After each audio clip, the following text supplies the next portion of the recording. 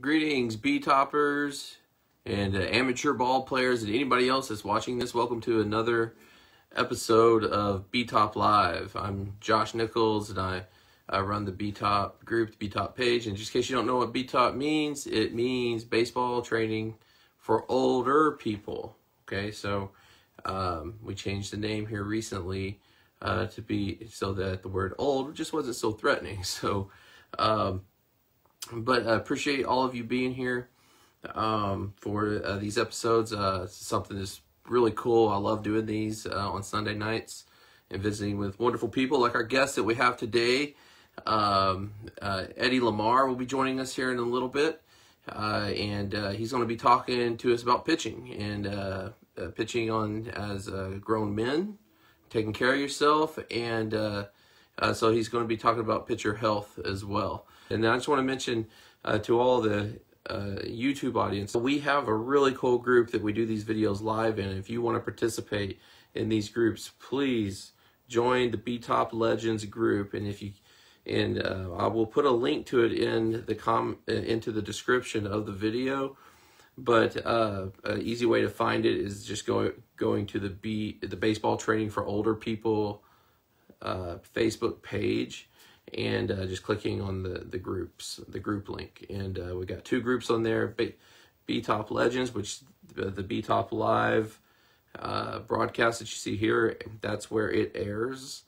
And then also we have a newer group called BTOP Ball Busters, which is more about the comical side of baseball. So let's get to Mr. LaMarr and bring him on here in just a second. He's been around the game a long time as a player, and he still plays, and he as a coach. And he's even had experience working in the MLB as a BP coach or a BP facilitator. I don't know exactly what they call that. So, but anyways, you know, he's been around a long time, and after visiting with him, he clearly has a passion for this game and for pitchers. So he has a lot of good things to say. So without further ado, how are you doing, man? Oh, pretty good. I'm glad we handled the technical aspect. Well, better than last it's always a you know, that's where my anxiety comes from the most, you know, because it's going to be unpredictable every time with everybody. And just let everybody know too, this is me. This is Josh. I did shave my beard recently, so but it'll grow back eventually. Just in case you don't recognize me. So Is that a Yankee spring training thing? Yeah, you know, I didn't even know the Yankees did that. That can cause some fights if you're opposed to that around here. So did you throw BP for the Yankees or for the Mets? I did. I threw BP for both. I threw BP for the 1989 Yankees. They called me over at St. John's. They fired the manager and every coach except John Stearns, and they fired BP pitchers and batting practice bullpen catchers. Really? And there was a connection with St. John's through an assistant general manager, and they called me and asked me if I'd come over and help out. So Bucky Dent had taken over from Dallas Green. John Stearns was the surviving coach, and I reported to him and threw BP and hit fungos and did whatever Stearns needed me to do. Awesome. Did they require you to shave your beard? Stay clean shaven? No, I didn't have one then. Okay.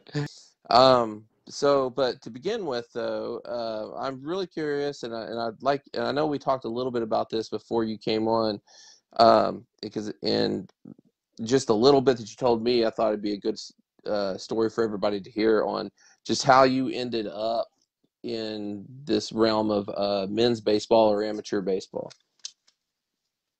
Well, it ended up in amateur baseball. The first time I actually met Steve Sigler was he walked into the baseball office at St. John's, where I was the pitching coach, to really borrow our field or know if we'd give him a field permit, which we didn't. And I got to talking to him. I never heard of MSBL before. And they just started out Long Island. We're looking to expand. And they had a big name major league pitcher playing in Long Island, a guy named Dave LaMarr. He was a Detroit Tiger and a Toronto Blue Jay relief pitcher, and pitched in an all-star game back in the early 70s. And that was the big thing was, you know, the Silver Bullets have Dave LaMarr. They're the team to beat. And so and I didn't have time for it when I was coaching, although I was interested. My summers were packed with recruiting, keeping kids in summer school, getting apartments, and doing a lot of camps. But as soon as I got out of coaching full time, went back to work in the real world, then I joined the MSBL. And it kind of went crazy, you know, just playing a lot, coaching a lot. Formed my own team that was playing up to a 70-game schedule for a while. Yeah. And it kind of slowed down a little bit. Gosh, man, I wish we had that here. But yeah, but you told me a story that involved that kind of got you back in the game a little bit. It sounds like it was involved your son. I don't know if you want to tell that story or not, but I found it really interesting. When I was coaching, my two boys, Paul and Brian, they were, you know, 6 and 5, or, you know, maybe a little older, maybe like 8 and 9 or something. And they were tagging along with me for all the camps, all the clinics, and the games. And I was managing a team in the Atlantic Collegiate League called the Nassau Collegians, and we were a highly organized team. It was my success and the visual image of how I ran the team with the discipline and the way the team was conducted that got St. John's to notice me and offer me a full-time job as their pitching coach for a, you know, major powerhouse in the Northeast. So, you know, Paul and Brian were always out there on the field. You know, they were the guy, and I had him in full uniform. We had custom-made uniforms so that he could match the team. Or, you know, I said, "You're part of the team. You're not my son right now, the next couple of hours." So he's bringing up the foul balls to the umpires and stuff. And lo and behold, you know, 25 years later, Paul becomes a college head coach. And those very same umpires that thought he was a cute little kid are now throwing him out of games because of his mouth. But it was and I'd been out of coaching from the college level for going on 19 years, and just still very busy with men's amateur ball, and doing a lot of private lessons and camps and clinics on the side.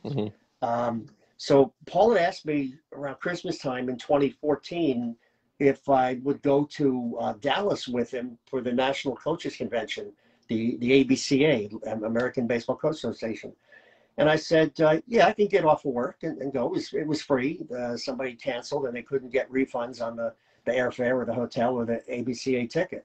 So I went and kind of really got motivated as a player standpoint. And then I started thinking about it. It's like a 4-day event early in January. And I got kind of thinking about, why am I not coaching anymore? I enjoyed this. I could be up on stage talking about pitching instead of these guys. And it was on the way home that Paul offered me a coaching job and got me back in the game to be his pitching coach at the College of Mount St. Vincent, a D3 school in the Skyline Conference in New York. And he said, no, don't worry about it. I don't want you to get in trouble at work. So the practices in January, February are 8 o'clock at night. And we've got somebody passing through Manhattan to get to the campus, and he'll pick you up. And I'll bring you home to Queens and Long Island.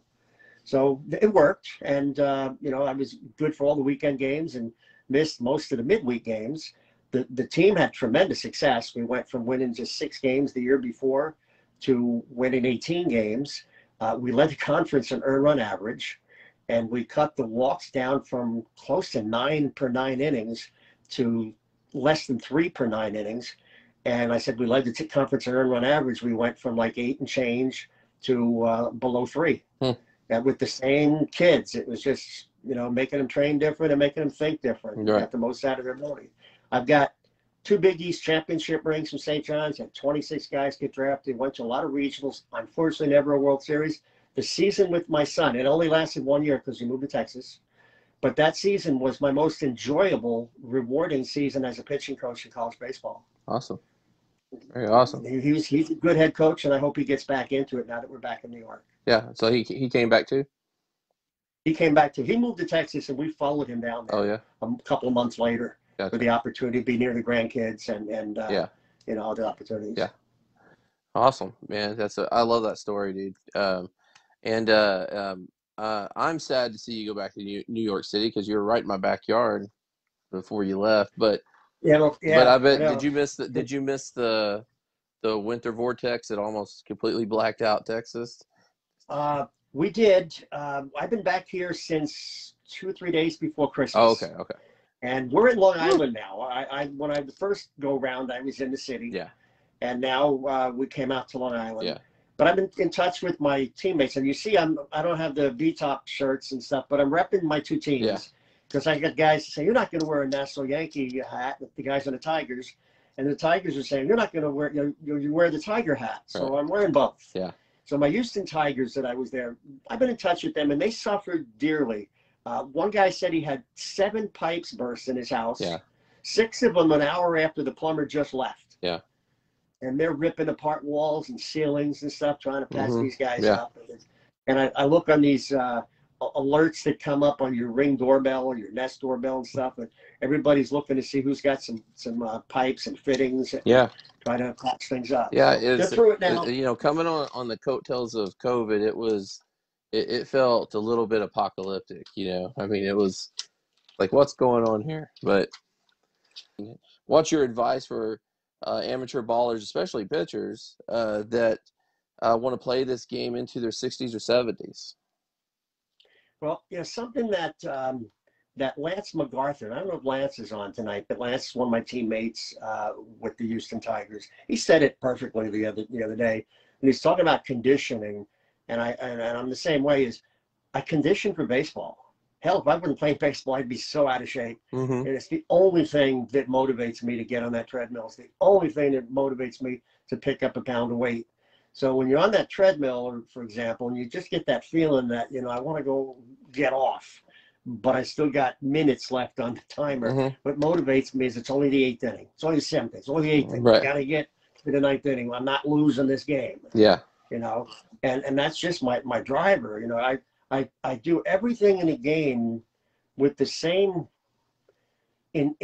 intentions of intensity and stuff. I'm not physically as agile and as strong as I was when I was 20, but it doesn't mean that anything as that I don't do things differently. They're just not to the degree that I did before. For example, I run to and back and forth from the mound every inning. Something I learned in the early 70s from Vita Blue. I thought it looked good presentation going out there and showing the hitters that, hey, I'm ready for you. Let's go. Bring it on. Right. And instead of walking back, that kind of looks lazy. I want to hustle back. I'm part of the team. I'm, just like everybody else. Right. And, I did that when I was 20, and I do that when I'm 64. Right. And another analogy with that is I play every game. I go to every practice like the scouts are still looking at me. I give the same effort that I did when I was 20. Right. Who knows? You put that effort, and that happens sometimes. We now fielded one time at St. John's who had bad batting practice, and I'm throwing, and he slams his bat, throws it into the top of the screen. He put it like one of these Willie Mays Hayes, and everything was popped up. Right. And then he just flipped out in the cage throwing his bat. And I told him after, I said, "You see the guy that was talking to me when I came off the mound from BP? Director of scouting, San Diego Padres. You gave him a hell of a show." That's cool. That's cool. I mean, the kid only played independent ball after that.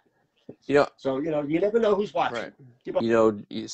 If you could just go over some of your favorite drills that are, easy, doable, but are good for mechanics and keeping your arm healthy. Let's get to it.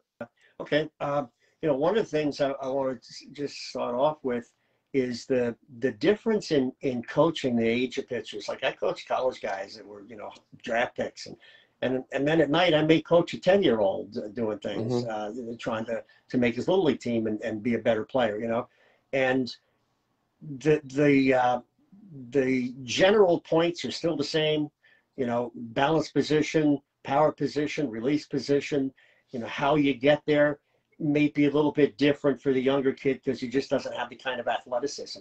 Well, the same thing kind of applies to the older guy. He doesn't have the kind of athleticism. So we're going to simplify some things, which is something that I'm personally going through right now, trying to shorten up my wind up, from that high leg kick and that long arm path to something a little bit shorter to save some energy with me. But I was lucky that I, right after high school, played for some good coaches where I learned a lot, and then it got me motivated to just make it a passion and want to learn everything there is about pitching. Similar to, I haven't seen Mike Goddard in 40 years, but I know we're like, just one guy's in the mound and one guy's at home plate. The library of baseball books behind me, all about pitching. I want to read everything, hear everything, and try everything about pitching. And sometimes I get an idea and I'll take it and run with it and do something totally outside the box. But Mike and I played for a team from Queens, New York, called the Flushing Tigers. It was managed by 2 Detroit Tiger Scouts. And a lot of the guys signed and played in minor leagues, and there were probably half a dozen of them that got to the big leagues from that team. The manager of that team was a baseball genius and taught me a lot. And how I got to that team was my college coach. I went to New York Tech in Long Island, and I was pitching. I didn't even get in the damn game. I'm thrown in the bullpen in a high school game, and the New York Tech head coach sees me and comes up and talks to me about college. I said, I'm only a junior. I'm not really thinking about where I'm going. But he says, okay, I want to introduce you to this coach, and I want you to play for his team so I can keep an eye on you and follow you. So he introduced me to that Tiger Scout. And because of my college head coach and that Tiger Scout, it's why I became a coach today, to give back. My college coach, by the way, left the college after 1 year with me to become a scout. And he's in the Scouts Hall of Fame, having signed Frank Thomas and about 100 other guys. Wow, that's cool. That's really cool. So, brilliant baseball minds. Yeah. And I do this because of Warren Ullman and Al Goldis. That's awesome. My 2 coaches. Yeah. And I've adapted. I'm 65, but I may think like I'm 25 at times. You look at all these Facebook clubs talking baseball and stuff, and like the big dirty word is the A word, and it ain't the one you're sitting on. It's analytics. Analytics, what. Right. Numbers have always been in the game. Right. Baseball's called the thinking man's game. Yeah. If we didn't have analytics, how did they know to bat Babe Ruth third and Lou Gehrig fourth? Right? Batting average. That's analytics. It's studying data. Yeah. And determine, who's going to bunt and who's not going to bunt. It's just that right now, technology has allowed us to take it to the next level, make it easier. Yeah. We kept pitching charts. Pitching charts go back to the 1950s or earlier. And it's what you did. I threw you a fastball, a little 1 for the fastball, a little 2 for the curveball, etc. So the next time you go up, we look at the chart and we say, well, this is what we're going to throw Josh, So we use that. But right now, tomorrow's pitcher doesn't have to sit there and write this down. Video does it. Every pitch is recorded. The data from the pitch, the movement on the pitch, the rotation of the ball, the velocity, everything is recorded, and it's there compiled for every pitch in the game. So it's easier. They're collecting more of it, and they're getting more use out of it. The one thing I kicked myself in the butt for that I could have been, famous for, is that we had some other charts at St. John's. We had spray charts. Spray chart is a single page for every hitter. So I've got a chart for Josh. It's a picture of a diamond. And every time you have an at-bat against us and put a ball in play, we chart it on here. So a ground ball is going to be a dotted line. A line drive is going to be a straight line. A fly ball would be a loopy line. And where to go on the field, left, right, center, right? Right. So left-handed dead pull hitter gets up, and we've got this spray chart that shows all these balls that are hit to the right side.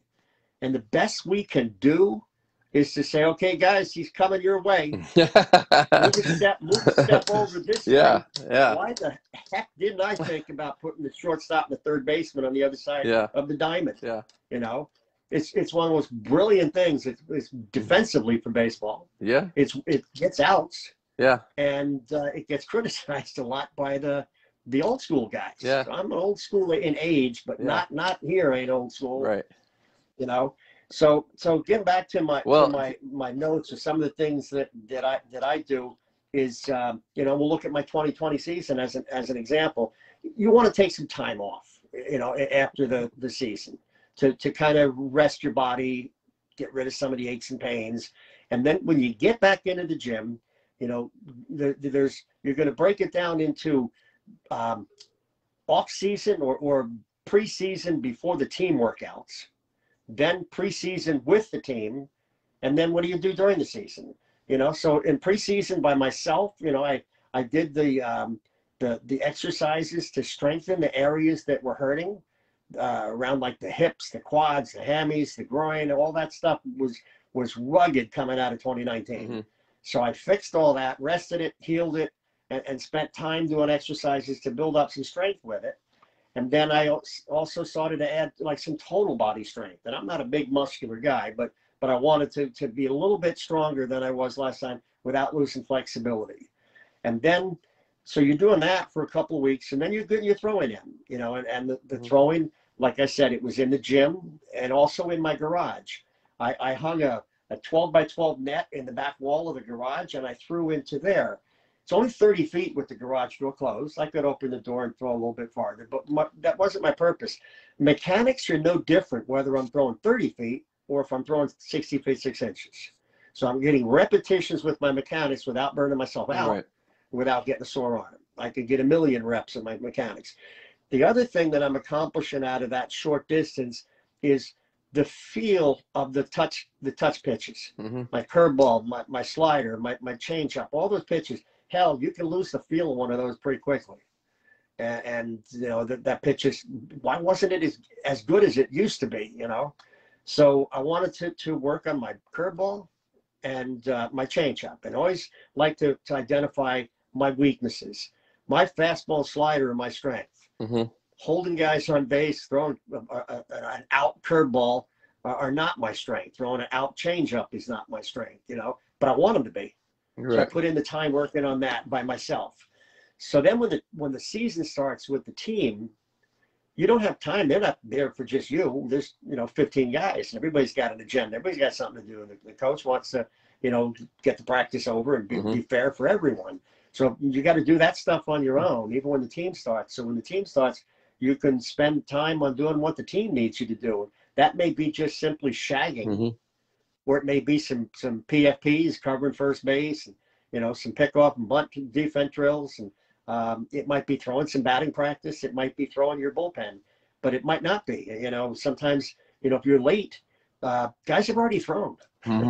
You got to throw, and you know, the number one cardinal rule in baseball that I have is never throw to warm up.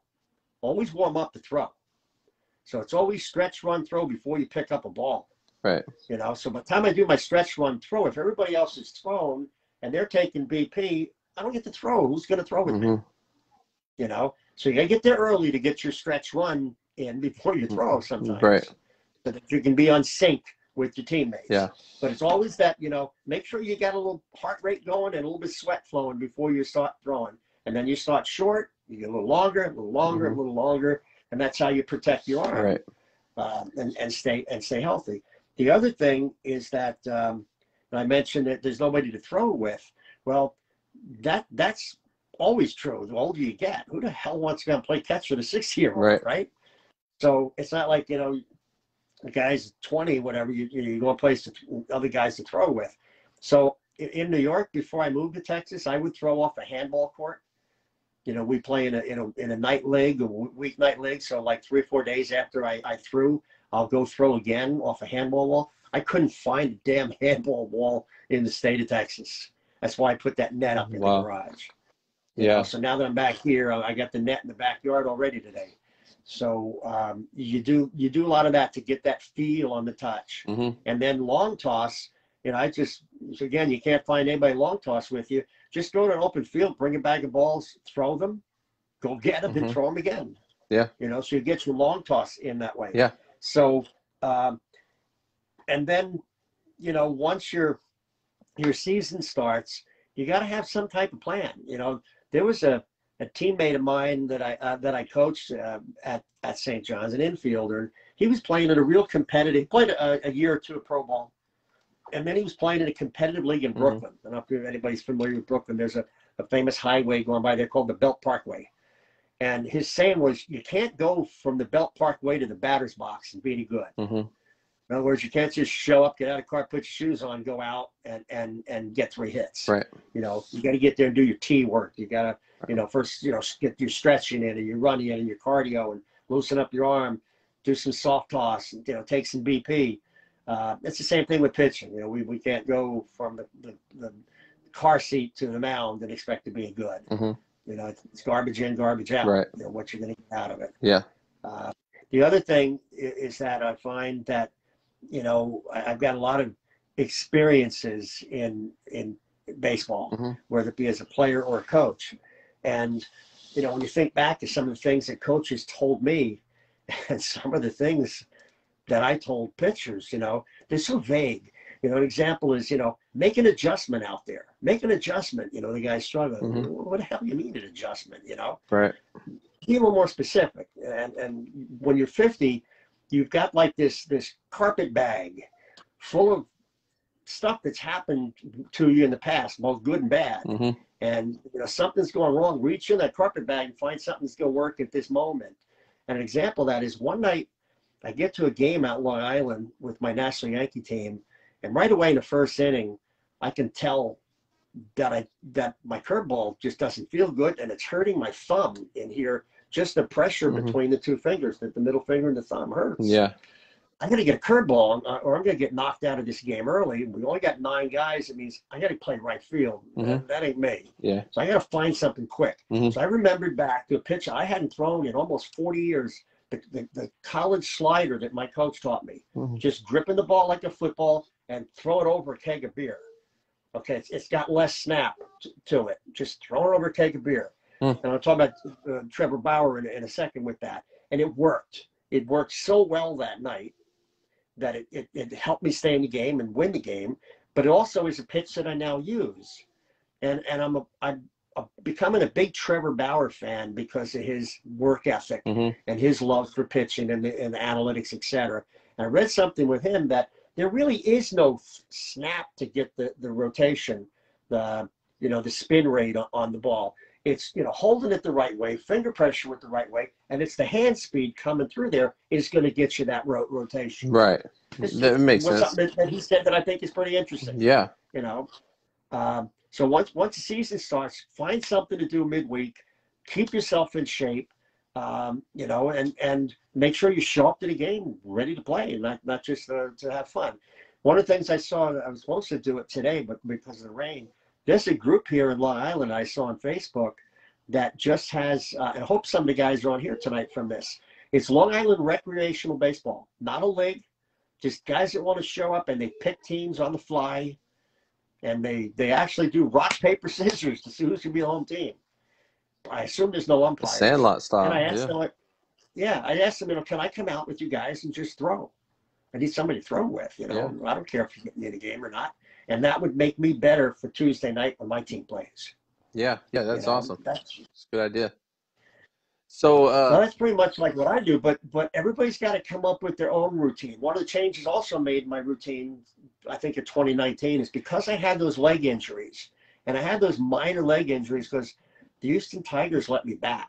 I never hit before I started batting in 20 years. Mm-hmm. And I was, you know, doing pretty well at it. Mm-hmm. Now I'm also running the bases and you know, tagging up and scoring on a fly ball and going first to third on a base hit. I think that's where the different type of running that pitchers used to do. You're right.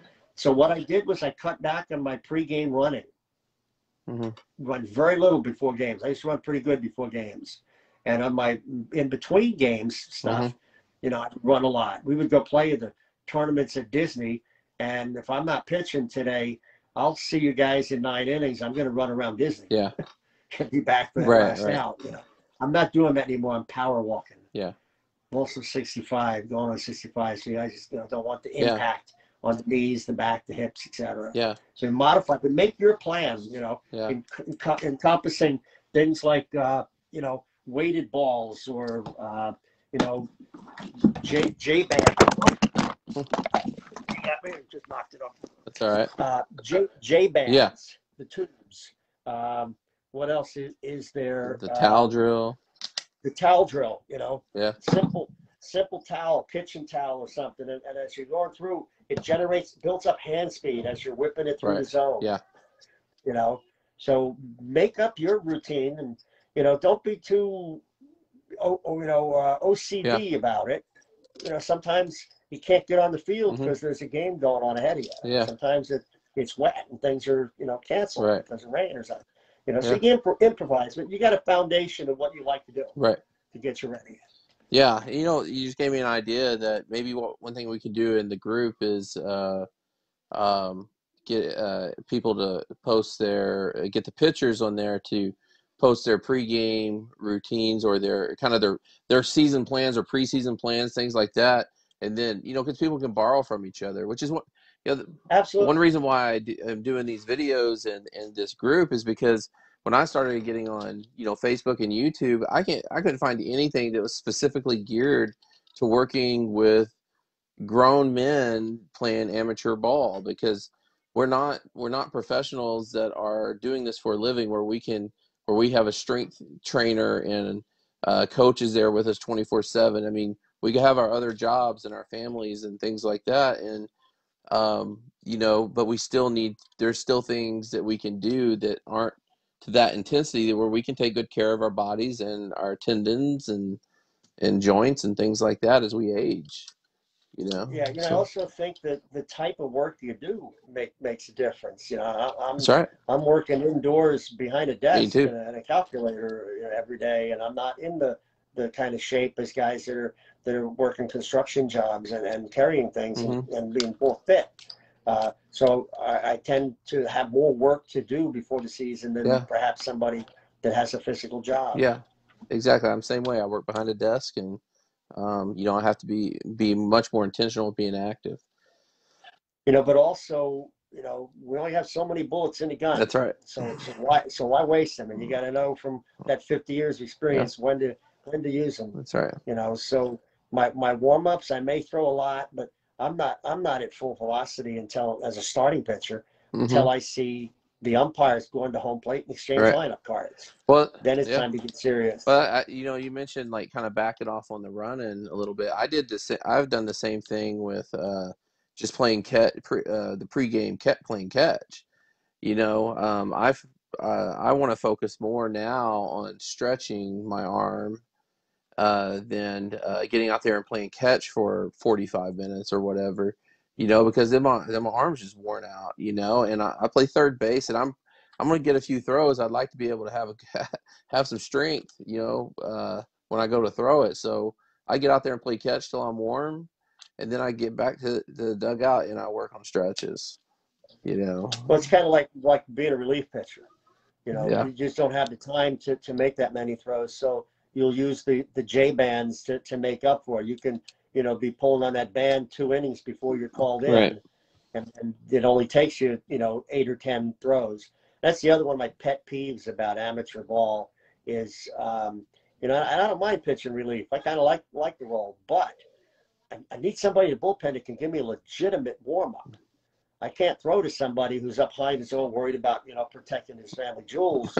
Well, I want to throw a breaking ball in the Right. dirt. Right. If I go out there in the mound and I'm not used to throwing a breaking ball in the dirt, I'm going to hang it, and then I got to Yeah. back up third base again. I don't want to do that. Yeah. I made one of my posts I put was something like what is one situation in baseball that's kind of intimidating to you, and a pitcher, I can't remember who it was, posted new catchers. It's actually a guy on my team. Actually, I remember now, his name's I Call. He posted new catchers, because of that reason, because he doesn't know, like, it's just, again, it goes back to the dance thing. It's like a new dance partner, and does he know my throws? Is he gonna give me the type of effort that I'm expecting from based upon the type of pitcher that I am, and so, but anyways, that's we could go, Yeah, having a good catcher is yeah. really, really important to us. Hey, Good defensive catcher. do you want to do this again sometime? Because Michael Lagoda made a good point. He's like, you guys should do a part two, and I agree. I'd like to have you back sometime if you're willing. Sure, sure. There's so many things we can get into with pitching. Over pitches and Yeah, situations and things like that. yeah, I think it'd be great. I can't give away too much because Mike may be facing me this summer. I hope he's, playing on my side. Yeah, yeah. Well, man, I appreciate you taking out time, because I know it's pushing 11 o'clock your time, and I hope to have you back on here, and we'll do this again. It's been cool. My pleasure. Yeah, man. I thank you guys for coming on and listening. Yeah, I appreciate everybody who watched this. anybody, got a question, wants to reach out to me one-on-one, Josh has the connections for that. Right. And this group is, this broadcast is only broadcast live in the BTOP Legends group. So, and Eddie is part of that group. And so I'm sure you can, post something and tag him. But also, if you want to reach through me, I'd be happy to help you there too if you have questions. But also just on this thread, feel free to ask questions and we'll try to be paying attention to that. But appreciate everybody watching. And hopefully next time we do something on the mound. Let's do something, man. Yeah, I would. It'd be cool if if we could. It'd be nice if I could ever get out to New York City and I'd get with you and Michael and we do something like this together on a field. But we'll see what happens someday. We'll see. Yeah. You never know. All right, man. All right. Okay. You take care, everybody. Have a good Have a good night. night. Thank you, everybody. All right. Take care, guys.